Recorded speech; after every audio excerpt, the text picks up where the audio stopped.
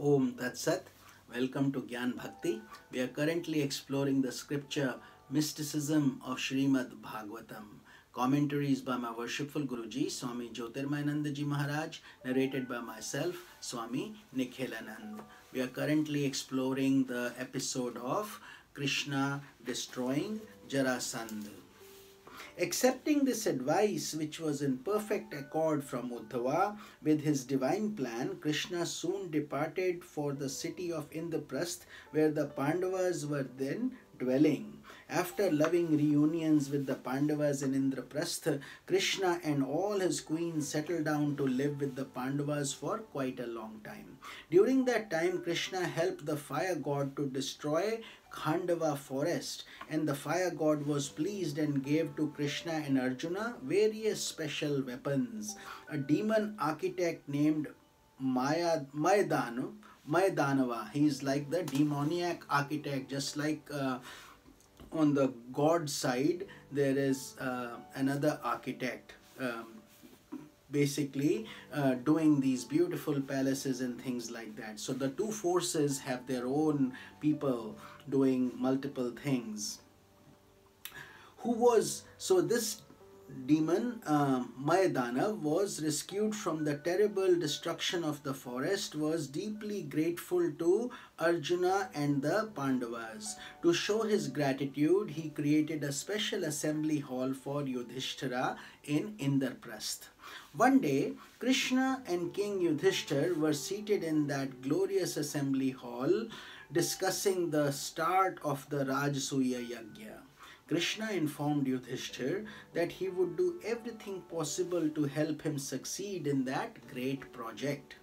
Thus saying, Krishna infused special powers in the Pandavas, and each Pandava was sent in a particular direction to meet various kings and bring them in friendly accord with Yudhishthira, or else conquer them. The Pandavas returned victorious, bringing back tremendous wealth that would be used in the yajna. However, one personality could not be subjugated, and that was of Jarasandha. Thus the moment had come in the divine plan for Krishna to bring about his downfall. The wrestling match between Bhima and Jarasandha. Jarasandha could not be killed in a normal fight because of the strange circumstances surrounding his birth and the boons he had received from Lord Shiva. As we saw previously, Jarasandha had been born of two different queens, each of whom gave birth to half an infant. Those two pieces of a child were thrown away by the despairing mothers, only to be found by a wandering demoness named Jara, who just for fun joined them together into one whole child. When the demoness brought the child to his father, the delighted king named the boy Jarasandha, or one who was put together by the demoness Jara. So that was the miracle of her putting the two babies, uniting them, and the boy came back to life. So when Jarasandha grew up and became their heir apparent to the throne, he worshipped Lord Shiva with great austerity and received the boon that he could not be destroyed by any normal process. Because he had received that form of immortality, he was not afraid of anyone. Now that Yudhishthira was preparing for Rajasuya Yajna, Krishna worked out a plan to bring about the destruction of Jarasandha. With Yudhishthir's permission, Krishna, Bhima and Arjuna disguised themselves as Brahmins and went to meet with the demoniac king. They knew that Jarasandha took great pride in giving gifts to Brahmins and that he would show eagerness to grant them an audience. Even though Jarasandha saw through their disguise, he granted the request made by Krishna to give them the gift of a duel, a wrestling match to the death. Accepting the challenge, Jarasandha chose Bhima as his opponent, somebody worthy of him.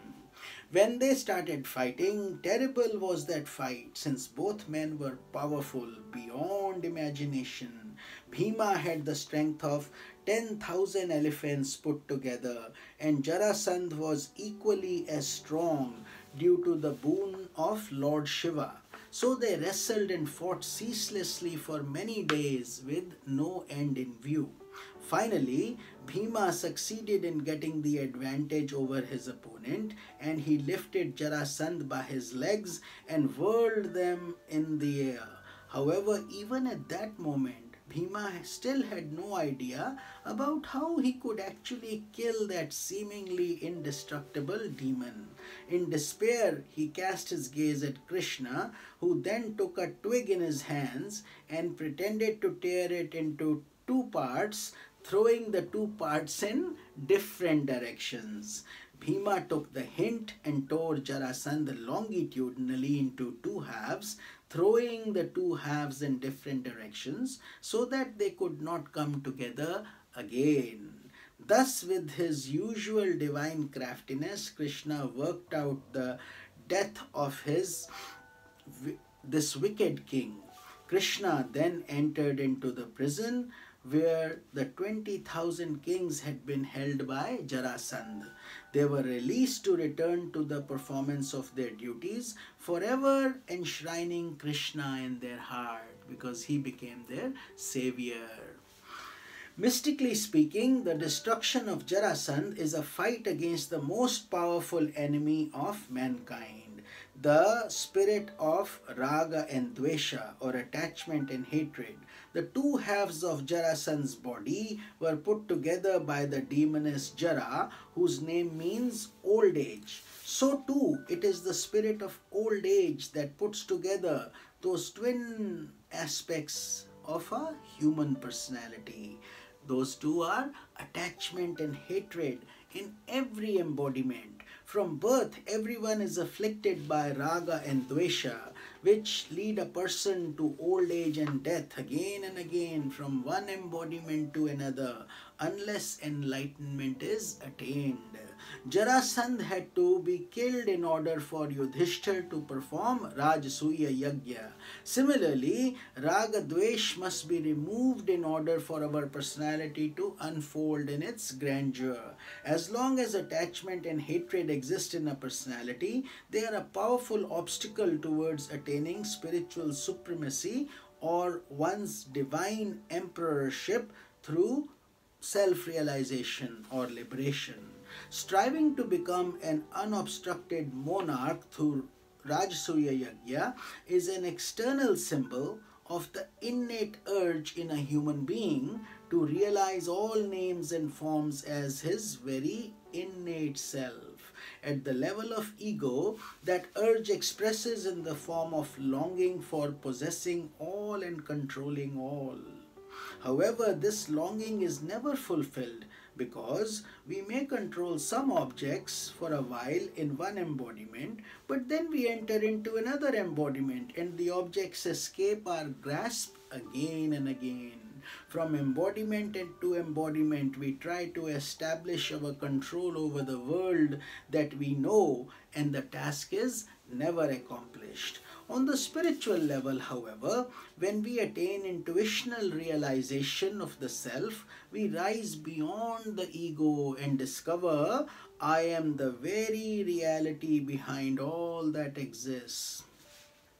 This attainment bestows upon us mystic emperorship. In this type of emperorship, we have become the entire ocean of existence.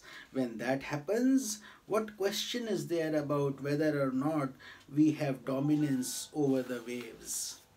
Thus, Yudhishthira's preparations for and performance of Rajasuya Yajna is symbolic of the internal process of self-improvement and personality integration that prepares one for the final attainment of liberation, of becoming the divine emperor, the self who dominates the world of time and space. With this, we conclude our satsanga for today, and we will continue this holy journey in tomorrow's satsang. This is Swami Nikhilanand. Om Tat Sat.